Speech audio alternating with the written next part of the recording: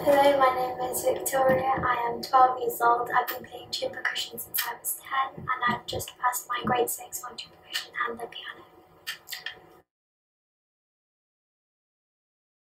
So you've got your two main sections. You've got tune percussion and untuned percussion. So in tuned percussion you would find stuff like the xylophone or the glockenspiel or the timpanis or what I play, the marimba. And then in untuned you would find the drum kit or the side drum or the cymbals as well.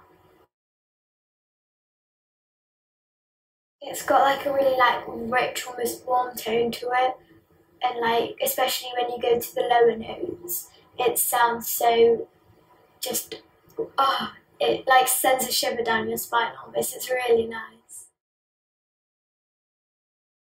At the moment I'm really liking Minuet and Badineri, which was what I played before.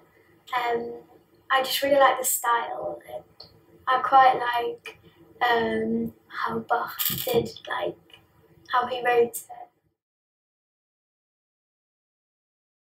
We've had my marimba for I think a year now, almost.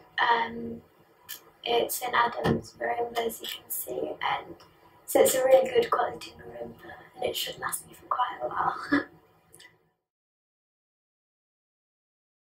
I've tried the timpani and I really enjoyed that, so I think if I could work with that more, I'd really enjoy doing that. Yeah, I guess they're quite interested in what I play because it's not that popular like a flute or a violin is, so not many people know what it is, so they are interested. But I am a little bit envious of them only having a little instrument. A lot of the time you play in bands, and in bands you will find almost all your percussion range, and it's really good because in a band you get to play a bit of everything and it opens you up to more things. I managed to play with the National Brass Band of Great Britain recently, and so I went on the week's course with them, and that was a great experience.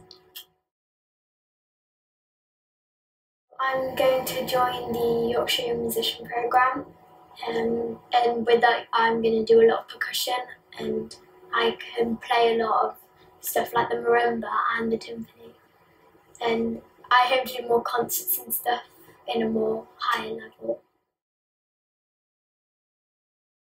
I really enjoy playing with Trinity just because I really like playing my marimba, and also the song choices they give you are really good. It's a really wide range for what you can play, and there's going to be something that you like, and yeah. To be good at what you do, you have to practice, but you've also got to have fun. If you're not doing something that you enjoy, then there's no point in doing it because you're not learning anything while you're doing it. And also just to take any opportunities you can to perform and show people what you can do.